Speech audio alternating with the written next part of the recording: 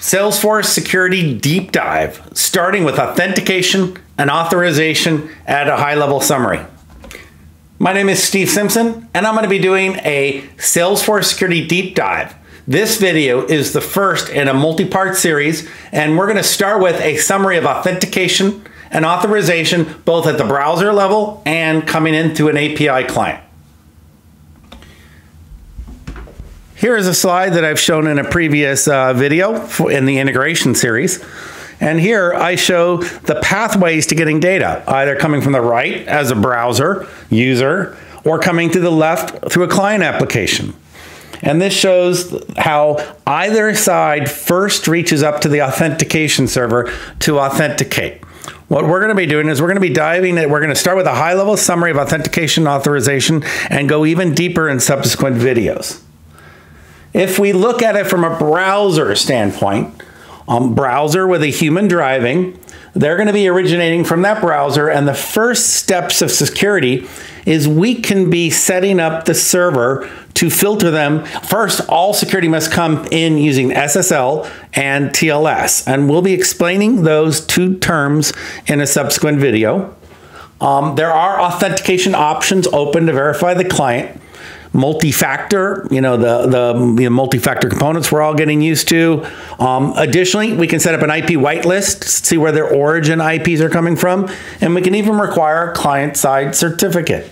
And I'll be diving deeper into these particular options in subsequent videos.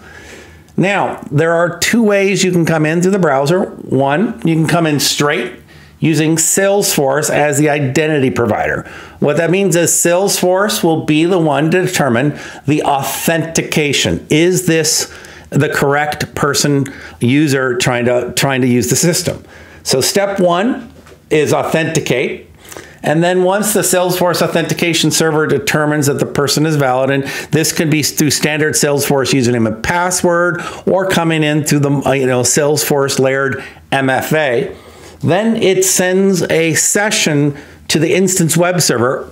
Each client gets their own instance, maybe on a shared pod leading to the org, or maybe on Hyperforce. And then once the session is established, then page access and resources, are utilized, and that requires authorization. And we'll be doing deep dives into authorization using profile level security, permission sets, and going even deeper. So the first step is the authentication, and the authentication can be doing the layers of the MFA, IP whitelist, client-side certificate, and other layers for validation. Now, you could come in through a third-party identity provider, an IDP. This could be any one of a myriad of IDP products that have been set up in an SSO relationship with Salesforce. So the first step is you authenticate at the IDP. And the typical way for that IDP to communicate back with Salesforce is through a SAML assertion, which is passed through a response redirect in the browser.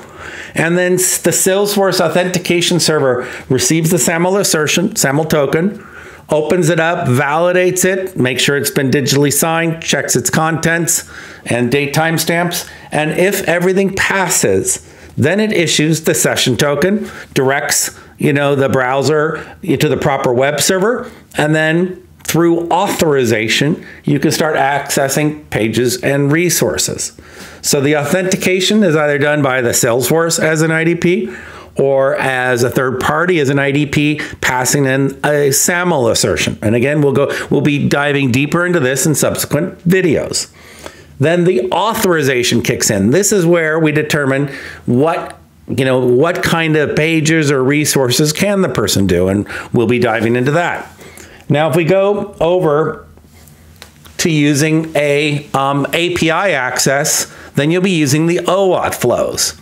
And OAuth Flows, and on the left, we're talking about a client. This isn't necessarily a human using a browser. This could be a mobile app. This could be a server. This could be a myriad of systems that want to access the Salesforce data. Now, as I mentioned in the previous slide, we can do authentication using, the auth server could be doing MFA, IP whitelisting, client-side cert. All of that happens potentially at an auth server. There's a number of web OAuth Flows. Each one has a different sequence of events, different steps. Web server flow, when you're using an external web server. User agent flows, typically for a mobile device. The refresh token flow is where your session is expired, but you're allowed to hold a long-lived refresh token. A JWT bearer token flow, a client credentials flow, device flow, asset token flow, SAML bearer assertion flow, SAML assertion flow, OpenID access token, and what used to be the username and password, but is now being disabled by default due to security concerns.